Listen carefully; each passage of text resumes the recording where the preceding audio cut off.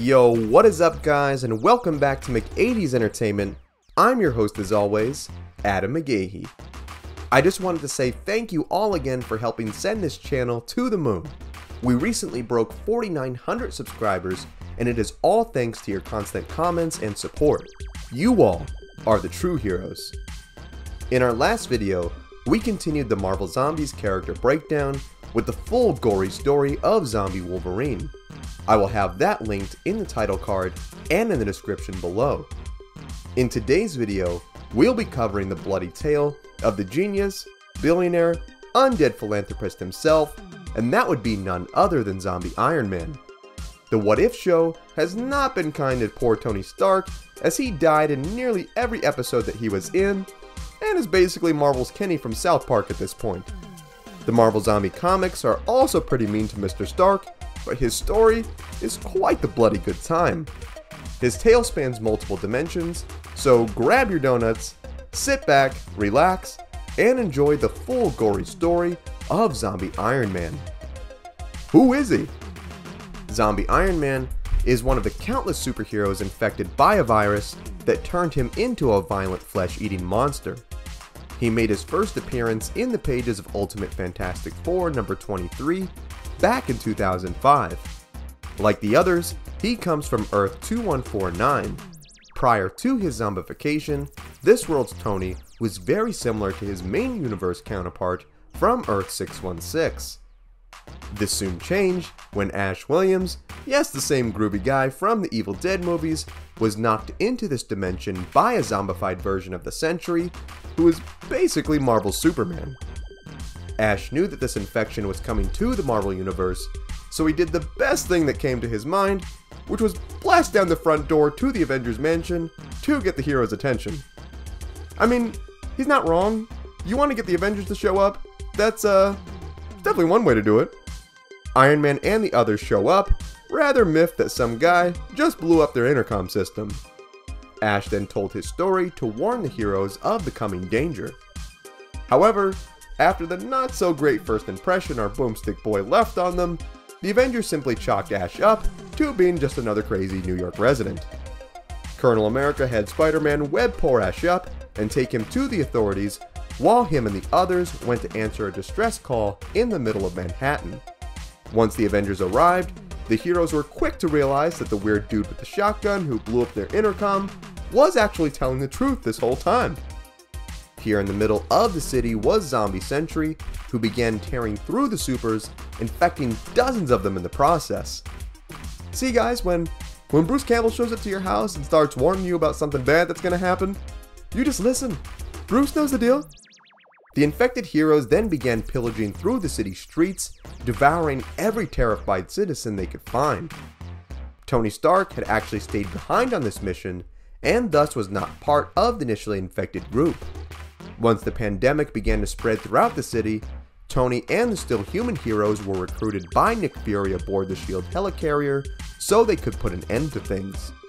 The scientific minds of Tony and Reed Richards were tasked with finding a cure and a means of escape. Reed was able to supply Tony with the tools he needed so he could construct a machine that would transport the survivors to an alternate dimension where the plague did not exist. He worked tirelessly on the device, all while probably bumping some AC/DC to keep himself sane in these crazy times. Once the machine was complete, he located a dimension similar to theirs, where a pandemic had wiped out society, but the plague had also died off, leaving room for this dimension's survivors to move in and start fresh. Stark informed Fury that there was only enough power to transport everybody once, so they needed to be strategic and precise with how they handled things. However, this being a zombie story, of course the absolute worst possible scenario had to happen, as Reed Richards had gone crazy during this time as his child was eaten by a zombie She-Hulk. As he researched the virus, he became obsessed with it and thought it was the next step in evolution. He then proceeded to infect his fellow Fantastic Four members with it, transforming them into undead supers, who in turn infected him. The now frightful four burst into the room where Stark and Fury were, delighted to hear that they now had access to a multiverse with countless delicious people to eat. Shocked at what happened to his former friends, Tony demanded to know what happened. Reed informed him that he was enlightened by the power of the plague and that Tony soon would too. Zombie Reed out here trying to get everyone to drink his cult zombie Kool-Aid. Tony bolted to grab the suitcase containing his armor, but it was too late as the Zombie 4 members bit into the billionaire, infecting him so his brilliant mind could assist them in this cannibal New World Order that they were creating. Nick Fury would get away, sealing off the doors and locking himself in the room with the Machine and a handful of heroes. As the Fantastic Four pounded away at the door, Fury knew that this was the end and ordered for Thor to destroy the device so only this dimension would be subject to these hellish hungry heroes. Thor agreed and brought the thunder down on the portal, completely decimating it. The Frightful Four would then make their way into the room, gobble Fury up, and then infect Thor and the other heroes. Reed then ordered his new zombie pals to take the pieces of the Machine back to the Baxter building, where he planned to repair it and give he and the other zombies access to the multiverse. Hey, Watcher? You up there, bro? I know you don't normally interfere, but I think you're gonna have to make an exception in this case. Hello? Hello? A now fully zombified Iron Man and the gang would then discover that an uninfected Dr. Doom was harboring Latvarian refugees at his castle. He and his scientists had also constructed their own dimensional portal so they could lead these survivors to safety. Iron Man and the Hungry Avengers then stormed the castle so they could help themselves to these nice survivor sandwiches. Upon doing battle with a Deadite Legion summoned by our boy Ash Williams, the super zombies were too late as Doom got Ash and the others safely through the portal. Doom proceeded to destroy the device as soon as everyone got through, but that did not stop the likes of Zombie Reed and Tony, who took the parts from it to help rebuild theirs. Once the Machine was all patched up, Zombie Reed then used it to communicate with a younger version of himself from the Ultimate Universe who also had a dimensional portal. He even used the hologram to make himself look all friendly and human-like with his son. Aw, so cute. Definitely not a zombie. He then convinced Ultimate Reed to come to his dimension so they could work on projects together. Young Reed, thinking he was going to get to hang out and vibe with his older self, was sadly mistaken when he came to this dimension and saw a hellish landscape that was ravaged by the undead. My dude just wanted to study and chill, and instead got zombies who kill. Young Reed Richards getting a nice heavy dose of PTSD at an early age. I feel you, dude. Ultimate Reed managed to escape the zombie Fantastic Four, where he was then saved by Magneto, who was protecting a small group of survivors in the subway tunnels of New York. The pair approached the tunnels and met up with the team. They managed to get a quick breather, but it was not too long before Zombie Wolverine sniffed the fresh meat out and led Zombie Tony and the boys to them, all ready to tear up these survivors like a fresh bag of Doritos. Magneto then showed how OP he was by using his magnetic powers to whack Zombie Iron Man and his fellow undead with one of the old subway trains, giving him and the survivors time to escape. So glad these comics show how awesome my boy Magneto is. He's just a beast. With the aid of the other Ultimate Fantastic Four members, Magneto and the survivors arrived to the portal so they could escape to the Ultimate Dimension. The former villain, however, stayed behind and sacrificed himself so he could destroy the Machine on the other side and seal things off so the zombies could not spread the virus to other worlds. Upon blowing the device up, Magneto was surrounded by a group of angry and hungry undead who swore vengeance on the man for closing the Universal Buffet. This set off a deadly chase between the Master of Magnetism and the Horde, which ultimately resulted in the poor guy getting his neck bit out, his leg ripped off, and his body torn apart and devoured by the Cannibal Avengers. Poor Magneto. At least my boy got in some good hits before he met his demise. My man is still one of the GOATs in comic history. Once the boys were done with their magnetic meal, they kicked back, wondering when second breakfast would arrive. Lo and behold, they then see that the dinner gods heard their prayers as none other than the Silver Surfer arrived to the planet to scan it to see if it would be suitable nourishment for his master Galactus. As he surfed around, the zombies plotted how they would catch him if he were to come back again. As Colonel America and the other undead regrouped, Zombie Tony, who had probably just recovered after his run-in with Magneto's train, arrived on the scene asking where the mutant was so he could get a taste of him as revenge.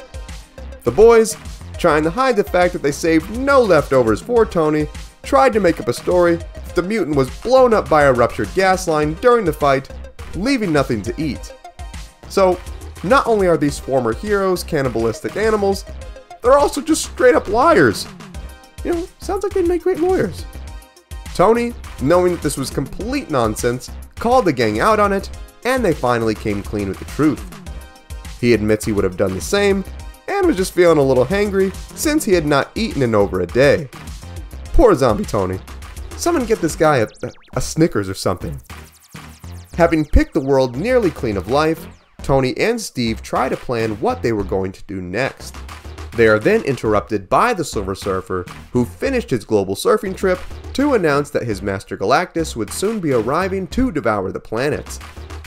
Completely ignoring Chrome Mr. Clean, Iron Man and the gang leapt at the warrior, all ready to get a taste of his shiny flesh.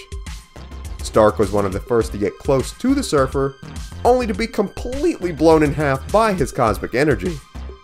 This did not stop the tenacious Tony though, who, despite not even having a full digestive tract anymore, still tried to take a bite out of the warrior, only to break several of his teeth on the Surfer's near impenetrable skin.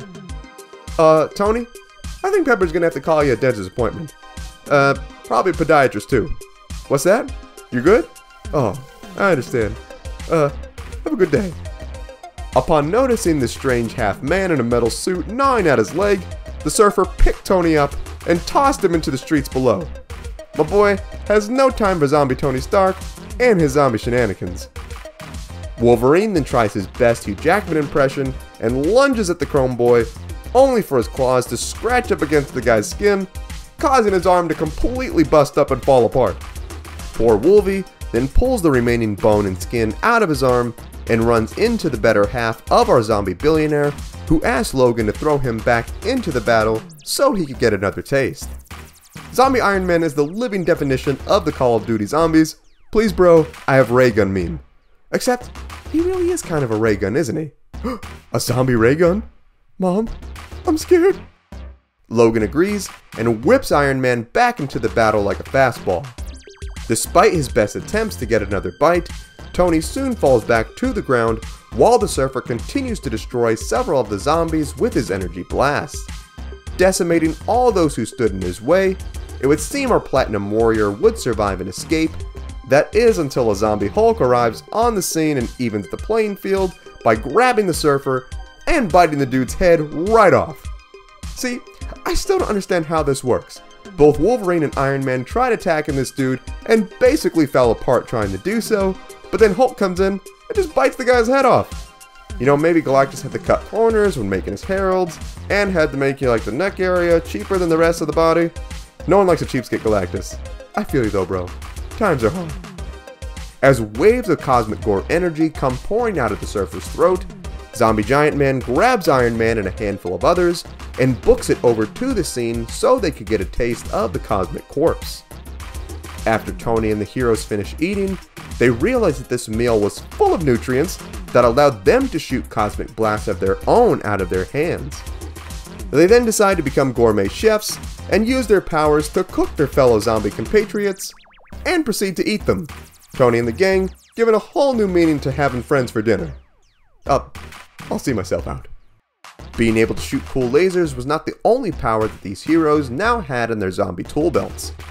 Tony discovered that he now had the ability to fly again even without his boots, and informed the others that they can do the same.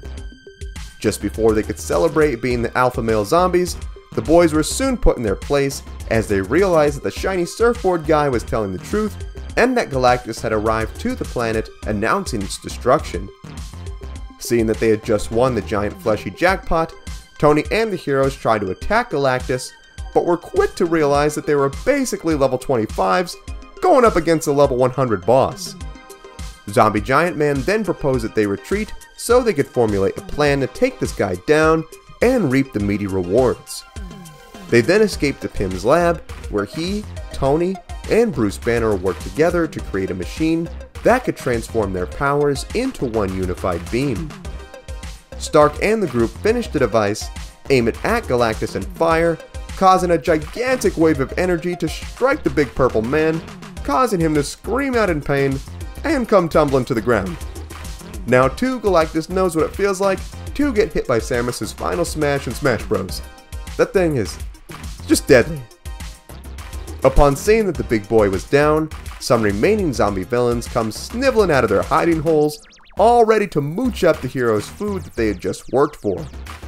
Iron Man and the gang then assert their alpha status and let these villains know that this hunt was theirs. This then caused the groups to go to full-on zombie-on-zombie war with each other. The villains tried their best, but were no match for Iron Man and the Avengers with their newfound cosmic strength. Right after the battle, Galactus, while still mortally wounded, showed he was still alive and swore vengeance on these hellish creatures for hurting him. Seeing this as free fleshy real estate, Iron Man and his band of organ-eating men then leapt onto Galactus and tore the World Conqueror open, completely devouring the World Devourer. Upon eating the Titan, Iron Man and the gang's cosmic powers leveled up once again as they gained the ability to travel planet to planet, fully consuming it and its citizens, and all while in matching purple cosmic jumpsuits. I love a man in uniform. Tony and the Galactus band members would then eventually find their way to the Skrull homeworld, where they would blast, zap, and snack their way through the entire planet's population. Just imagine you're out there minding your business and this floating torso of Robert Downey Jr. just pops up out of nowhere, ready to eat your face off. Yeah, I'm good. No, I don't want to picture that. Robert Downey Jr., you can stay far away from me as possible, please. It was on this planet that Iron Man and the Hungry Boys would come across a dimensionally displaced Black Panther and Fantastic Four who they would do battle with. T'Challa and the Four would eventually escape, where Tony and the rest would chow down on the remaining Skrull inhabitants. The Hulk, still being the biggest and hungriest zombie of all, gave the group the idea to tap into the full power that they inherited from Galactus. The group then activate this power, allowing them to legit eat the entire planet. Man, this Iron Man has gone through quite the metamorphosis. From billionaire weapons maker, to terrorist prisoner, to self-made superhero, to undead floating cannibal corpse with cosmic laser powers. Will definitely make for a great autobiography someday. Can't wait for the audiobook. Tony and the gang would then spend the next 40 years flying through the galaxy, eating everything and everyone in sight. That is, until they reached the official edge of the universe and realized they had picked the entire cosmos nearly clean of life. It was during this time though that Tony must have got a hold of a really good mechanic, because someone hooked my boy up with some sweet robot legs and some cute little purple boots to match. It's like he's a little Yoshi, except not as adorable. Both will eat you alive though. Stay away from Yoshi, guys. He's dangerous. The zombies would then debate on what to do next, considering that their food choices were slim. Tony would then remember the machine he had built back when he was human, which as we know was destroyed by Thor, rebuilt by Reed Richards, and then destroyed again by Magneto. Upon remembering this, Iron Man and his cannibal compatriots then plotted a course back to Earth so they could fix the machine once again and get access to the multiverse of Munchies. On the way, Tony and the boys sunk their rotted teeth into the slimy skin of none other than Ego the Living Planet. My man Kurt Russell, he's seen better days. It was during the Zombie Avengers 40-year bender that Black Panther had survived the initial pandemic and created New Wakanda with the remaining survivors, where they worked on slowly repopulating the Earth. Upon discovering this settlement when they made their arrival, the zombie heroes were all ready to help themselves to the survivor Salisbury steaks.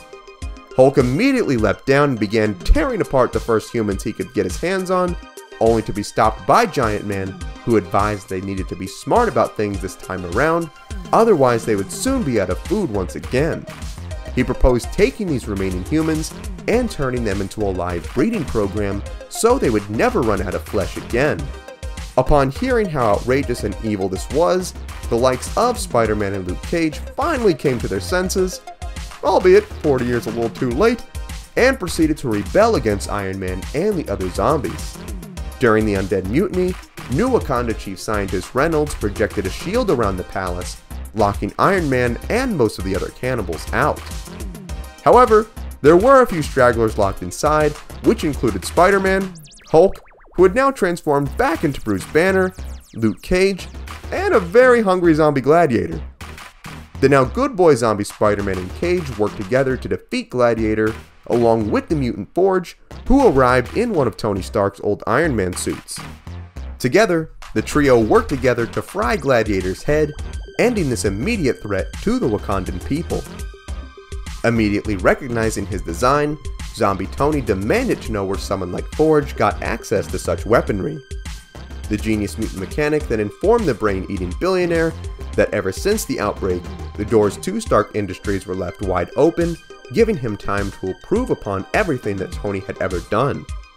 Enraged, Tony flew off with the other Avengers, swearing to kill Forge once they got their hands on the Multiverse machine. They soon arrived at Reed Richards' Baxter building, where they did battle with the system security and came across the room where the machine was created. To their surprise, the device was nowhere to be found in the entire facility. Wondering what could have happened to it, Iron Man then put the clues together and realized that after taking his armor, Forge had taken the portal device as well, and it was at New Wakanda all along. Furious that he had been swindled like this, Iron Man led the zombies back to Wakanda, where they met the resistance at the barrier.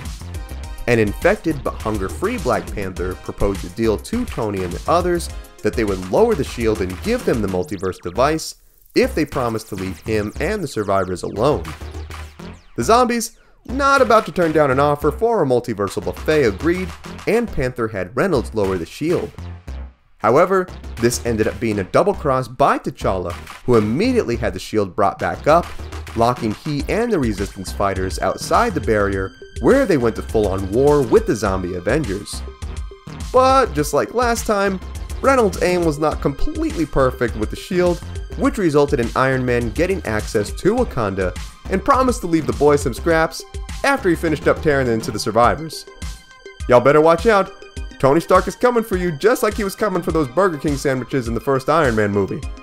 Not gonna lie though, every time I see that scene, it makes me want some BK. Looks absolutely delicious there. Zombie Tony then creepily floats around the palace corridors, only to be met by Forge and another band of resistance fighters, all ready to give Mr. Stark the business. As the battles raged on inside and outside New Wakanda, things went from bad to worse as Bruce Banner woke up, escaped his restraints, and tried to eat poor Reynolds, causing him to mistakenly lower the shield. The hungry gang then rush inside, all ready to help themselves to that sweet human meat. Upon locating the survivors, the starving zombies prepared to feast, where they noticed a sudden change within their biology. After all this time without food, their bodies had adjusted and the hunger had faded. For the first time in 40 years, the tyrannical Marvel zombies were no longer hungry. However, there was one Avenger late to the I'm Not Hungry party, and that was Zombie Hulk, who burst through the wall, all ready to get his slice of the survivor pie. Iron Man and the others tried to stop the rampaging green zombie, but they sadly proved to be no match for the Hulk and his hangry strength. After brutally killing several of the heroes, Iron Man tried blasting the brute in the face with a cosmic blast, but it only made the dude angrier, who then knocked Tony to the ground and then slammed right through his chest with his giant green foot. This caused the hero's organs to come pouring out of his helmet like Play-Doh, thus marking a quick and violent end for this OG Avenger. You see, not even the comic what-if version of Tony is safe from death. Gotta say though, this one is definitely the most brutal. Having your organs come pouring out of your face is a death that would make even the folks at Mortal Kombat blush. The scientist Reynolds then offered himself to be eaten by the Hulk to stop this reign of terror. He gladly took the nice old man up on his offer and gobbled him up in front of the heroes, who watched in horror at the monsters that they had been for so long. Just like his friends, Hulk too noticed his hunger had dissipated and he reverted back to Bruce Banner. Knowing that the only way to prevent this from happening again was to kill Banner, The cosmic zombies united their powers and used it to fry the man's head, thus killing the once incredible Hulk. The surviving heroes then had a funeral for Iron Man and their fallen friends, honoring the great men and women that they once were before the virus changed their lives forever. However, this would not quite be the end of Zombie Iron Man's story just yet. Well, for this one it is. This Tony, he's pretty dead. No one's coming back from a Hulk stomp to the chest. I don't care who you are. After the funeral, the zombies would gather at the dimensional portal as they planned to use it to go to different realities and gather supplies to help repair the world that they had destroyed. The mission was co-led by one of the resistance leaders, Malcolm Cortez, but this all ended up being a double cross by him, where he used the portal to transfer the zombies to another dimension so he could rule New Wakanda himself. This caused the heroes to be transported to Earth Z, which was a dimension very similar to theirs before the infection took over. The multiversal travel altered the zombies' cells, causing them to lose their cosmic powers, but also made their hunger return, causing them to spread the infection to this Earth as well. Giant Man just so happened to be transported to a tower of one of the Watchers, who he of course gobbled up. He discovered that this Watcher had access to technology that allowed him to transport anywhere in the universe. However, he didn't exactly know what he was doing with this alien tech, but was able to transport himself to the basement of this world's Stark International.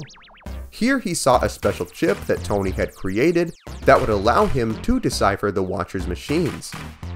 While the original Zombieverse Tony Stark had his act together before the infection took over, his Earthseed counterpart just happened to be going through a severe bout of depression that he was medicating with copious amounts of alcohol. So he was pretty much Tony from the party scene in Iron Man 2, except there was no party, and he was much more sad. No blasting watermelons with unibeams here, folks. Upon hearing the intruder alert warning, this Tony was too drunk to even go down the stairs to check things out, so our main man, Happy Hogan, decided to be the brave man and went to investigate. "Don't do it, Happy! We love you!" Happy then made his way to the dark and dingy basement, where he mistakenly walked right into the giant mouth of Hank Pym, who chomped down on the poor dude, infecting him with the zombie virus. Not wanting to get immediately evaporated by this dimension's Iron Man, Giant Man had Zombie Happy lead him to Tony's office and create a distraction so he could sneak in and get the chip. The not so happy Happy then shuffled his way through the building, where he then began infecting all of the present staff members, much to the horror of Rhodey, who was the building chief of security in this dimension. Rhodes opened fire and killed the Zombie Happy and called for backup, while he was relentlessly pursued by the growing horde. Watching this horror unfold on camera, Pepper Potts urged Tony to put on his armor and save the day. However, the drunk and depressed Tony thought he was in no shape to fight and told Pepper that there was nothing he could do. Plus, he got so lost in the sauce that he kind of forgot where he put his armor. "Come on, Tony! I'm no therapist or anything, but you need to get your act together, bro. You got zombies coming, and they aren't the fun dancing Michael Jackson kind." Determined to save his friends, Rhodey slid down the elevator shaft and navigated the facility to make his way to Tony's office. He took brief refuge in the men's bathroom, where by sheer luck, he found the suitcase containing Tony's armor. "Really, Tony? You're just leaving your super suit laying on the bathroom floor?" I'm done with Earth Z Tony Stark, folks. I just can't. Knowing that this was his only hope, Rhodey donned the iconic armor and began absolutely wrecking the waves of undead with a unibeam. So satisfying. Just something about Iron Man just brutalizing zombies just feels so right. As the cannibals closed in, Pepper demanded for Tony to do something. Giving up all hope, Stark proceeded to casually walk over to a plaque on his wall, which he took down to reveal a safe. Could it be? Does the great Tony Stark have a cool secret stash of armor in there and will come to save the day with Rhodey? No. Tony then punched in the secret code, revealing you guessed it, more alcohol. This Tony Stark is the absolute worst, folks. As Tony enjoys his last drink, Rhodey bursts into the scene, completely devastating the zombies in his path. He goes to save Pepper from one of the undead and tries to fire a repulsor blast, only for it not to work because Tony forgot to charge the suit last night. Someone let me at this guy. He's gotta go. Rhodey then decides to take things old school and just caves in the zombie's head like the true beast that he is. This Rhodey is going total Doomslayer on these guys, and I'm totally here for it. He then goes to see if Pepper is alright, but due to Tony's negligence, she was sadly infected and transformed into a zombie herself. In reaction to this, Tony then drunkenly pukes all over Zombie Pepper, getting the barf all in her mouth and everything. Bro, what is wrong with this guy? I think I'm gonna be sick. The undead Pepper then runs away, screaming in pain, which is honestly quite bizarre behavior for a zombie. Tony then reveals to Rhodey that this alcohol he drank was not just any alcohol.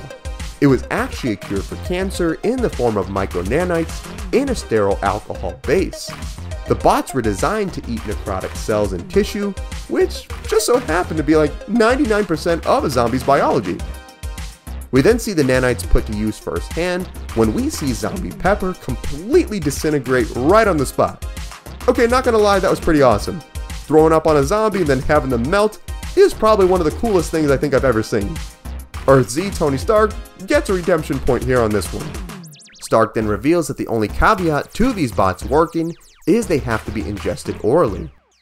Knowing that this was the key to saving the day, Rhodey pleaded for Tony to come with him, but Stark told him that he was in no shape mentally or physically for this.